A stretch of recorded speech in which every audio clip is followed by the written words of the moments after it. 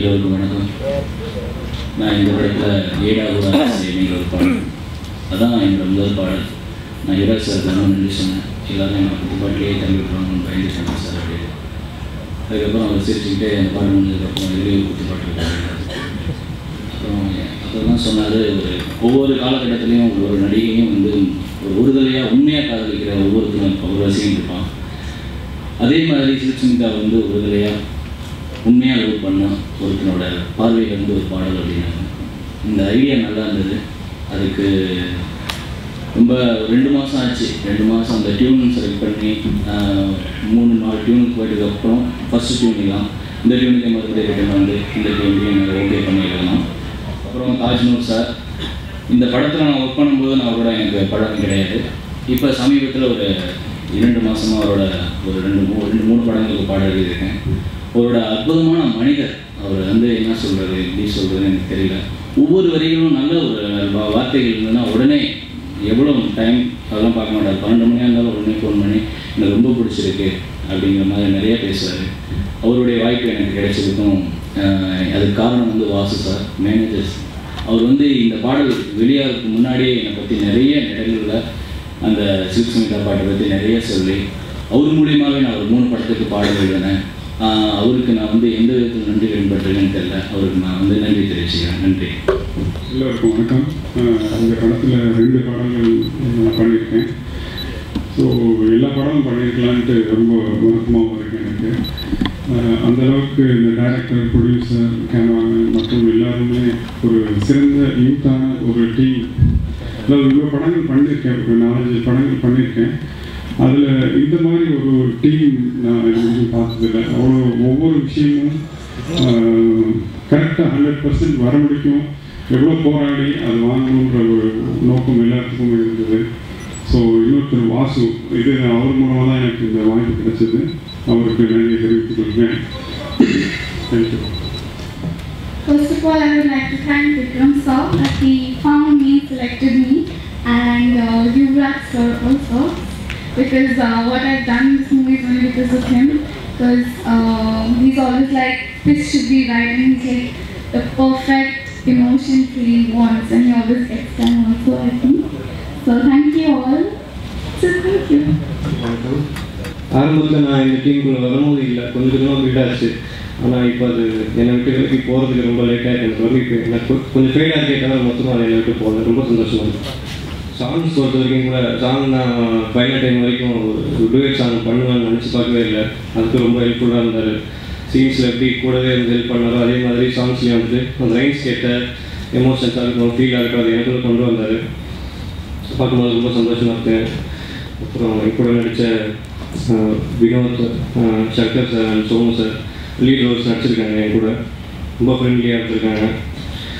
வினோத் வந்துட்டு நிறைய பேர் கேட்பாங்க, நீங்கள் 2 பேர் ஏற்கனவே ஃப்ரெண்ட்ஸா அப்படின்னு கேட்பாங்க. சில பேர் சைல்ட்ஹுட் ஃப்ரெண்ட்ஸ் அதெல்லாம் கூட கேட்பாங்க. அந்தளவுக்கு நான் என்கிட்ட சொல்லியிருக்கேன், என்ன சார் அப்படி கேட்குறாங்கன்னு சொல்லி வேறு வழி இல்லை, இப்போ தான் நல்லா வரும் படம் அப்படின்னு.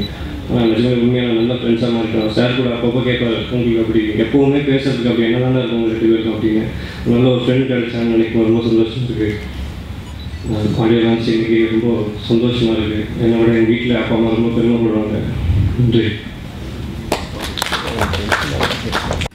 எல்லாருக்கும் வணக்கம். ஸோ கலியுகம் lead role, so one of the lead role.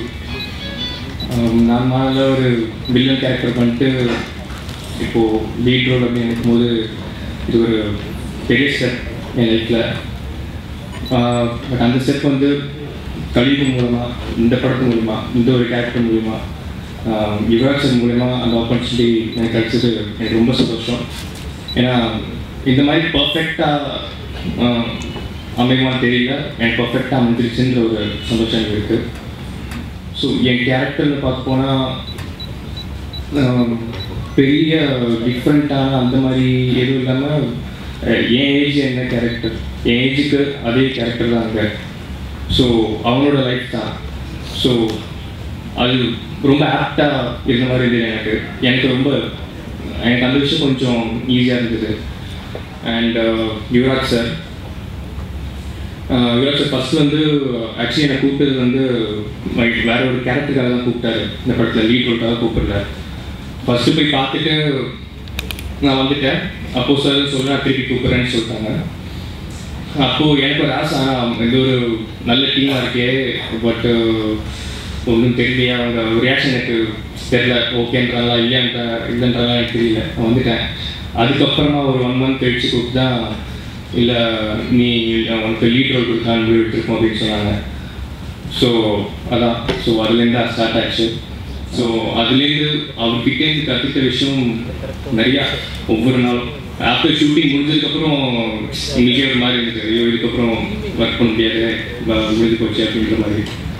So I really thank you for this opportunity. Thank you. வந்திருக்கிற media persons and all chief guest, folded ஹேண்ட்ஸில் thank you sir and thank you guys.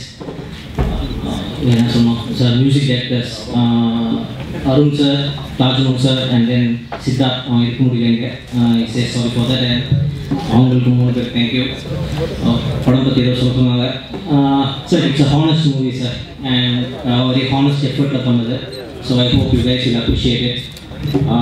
Team பற்றி last but not least, I'm proud of this team, sir. Whatever team we formed here, I'm proud of this team and I'm proud to be part of this team.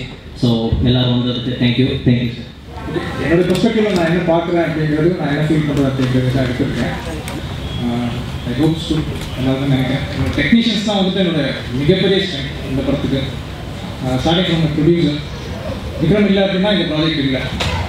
First புள்ளி வந்துட்டு விக்ரம் தான், second புள்ளி வந்துட்டு SR கதர், அதுக்கப்புறம் வந்துட்டு order of இம்பார்ட்டன்ஸ்னால எல்லாருமே வந்து ரொம்ப முக்கியமாக டெக்னீஷியன் வந்தாங்க. விக்ரமும் கதரும் இல்லை அப்படின்னா டெஃபினட்டாக இந்த ப்ராஜெக்ட் இல்லை, மாற்றக்கிறதே கிடையாது. No two ways about it.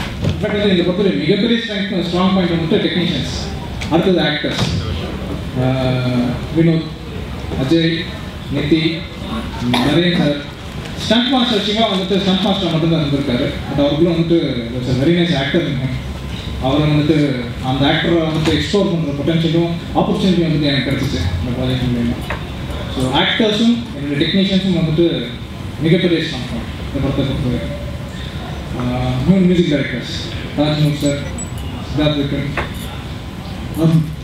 3 பேருமே வந்துட்டு லைக் ஒரு படத்துக்கு 3 மியூசிக் டைரக்டர்ஸ்ங்கிறது பொதுவாக நடக்கிற விஷயம் இல்லை, குவைட் அன்யூஷுவல். பட் 3 பேருமே எனக்கு ரொம்ப நல்ல ஃப்ரெண்ட்ஸு. எந்த ஈகோவுமே இல்லாமல் 3 பேரும் சின்ன சின்ன அவங்களுடைய பார்ட்டை வந்துட்டு ரொம்ப எஃபெக்டிவாக ப்ளே பண்ணியிருக்காங்க. That's what I believe. எங்களுக்கு எங்கள் என்டையர் டீமுக்கு வந்துட்டு ரொம்ப பிடிச்ச எஃபர்ட், எல்லாருடைய contribution. That's what I can say. இப்போ வந்துட்டு சித்தார்த் பண்ணியிருக்காரு, சித்தார்த் மட்டும் தான் பண்ணார். தாஜ்மோல் சார் வந்துட்டு சிறப்புஞ்சியும் வேணும் மியூசிக் பண்ணியிருக்காரு. அதுவும் வந்துட்டு அஜித் சித்தார்த் வந்து மீன் ரெண்டு பார்க்க தான் சின்ன பண்ணிருப்பாங்க. நல்ல actor, is good actor. Model மட்டும் இல்லை, அவங்க வந்து டாட்டா டொக்கோமோ ஆட் தான் பார்த்தேன். அந்த ஆட் பார்த்துட்டு அவங்க கூப்பிட்டா மாடல் மட்டும் இல்லை, நைஸ் ஆக்டர், நல்லா நினைக்கிறாங்க. இது வந்துட்டு ஆக்சுவலி இதனுடைய பேஸ் ஆரம்பிச்சது வந்துட்டு ஒரு ரியல் லைஃப் இன்சிடென்ட்ல வந்து ஆரம்பிச்சிச்சு. என்னோட ஃப்ரெண்ட் வந்துட்டு ஒரு ஏஎஸ்பி இருக்காரு.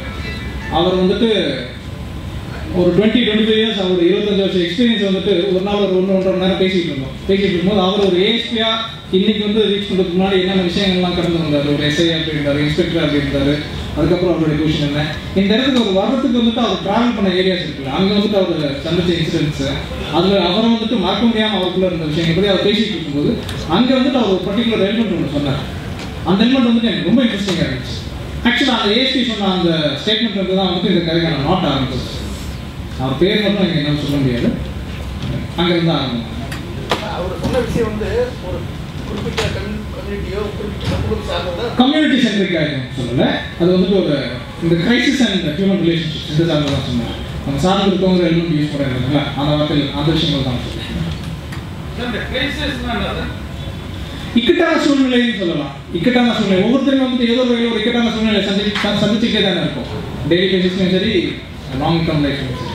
இந்த இக்கட்டான சூழ்நிலையில் வந்துட்டு நம்ம என்ன முடிவு எடுக்கிறோம், முதல்ல நம்ம எப்படி தடுமாறுறதுக்கப்புறம் எப்படி செட்டில் டவுன் ஆகிறோம், செட்டில் டவுன் ஆகுமா ஆகலையா, காமா யோசிக்கிறோமா இல்லையா, அடுத்த கட்ட ஸ்டெப் என்ன எடுத்து வைக்கிறோம். இது எல்லாமே வந்து அந்த இக்கட்டான சூழ்நிலை தான் வந்துட்டு நம்மளை டெஸ்ட் பண்ணுறேன், ஒவ்வொரு கேரக்டரையும் டெஸ்ட் பண்ணுற இடமா நான் ஃபீல் பண்ணுறேன். ஸோ இங்கே வந்துட்டு ஒருத்தருடைய கேரக்டர் வந்துட்டு எப்படி இவால்வ் ஆகுது, அவன் என்ன விஷயங்களை கோத்ரூ பண்ணுவோம். அதுக்கப்புறம் அடுத்து வைக்கிற ஸ்டெப்ஸ் என்ன அங்கே கிரைசிஸ்னு நான் தான் மீன் கலியுகம்ன்றது வந்துட்டு இந்த கிரைசிஸ்க்கும் அடுத்த இன்னொரு லேயராக நான் சொன்னது வந்துட்டு நம்ம எல்லாருமே ஒருத்தர் சார்ந்து இருக்கும். ஸோ இந்த சார்ந்து இருக்கிறதுல வந்துட்டு இப்போ என்னை சார்ந்து ஒரு 5 பேர் இருக்காங்க அப்படின்னா நான் அவங்களுக்கு யூஸும் பண்ணலாம், அவங்களுக்கு தெரியாமல் அவங்களை மிஸ்யூஸும் பண்ணலாம். ஸோ இந்த நிலையில் வந்துட்டு என்னை நம்புவாங்க. அது வந்துட்டு நான் மிஸ்யூஸ் பண்ணுறேங்கிறது அவங்களுக்கு தெரியும் செய்யலாம், தெரியாமல் இருக்கும். ஸோ நான் தெரியாமல் யூஸ் பண்ணுறேன் அப்படிங்கும்போது அவங்க மேலே எனக்கு அவங்க வந்துட்டு என் மேலே நம்பிக்கை வச்சுருப்பாங்க, ஆனால் நான் அவங்க மிஸ்யூஸ் பண்ணிட்டு இருக்கேன்.